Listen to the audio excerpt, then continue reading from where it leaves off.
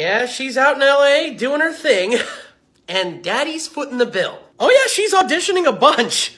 No jobs yet that I know of, but... Well, you never know. She might go back to school.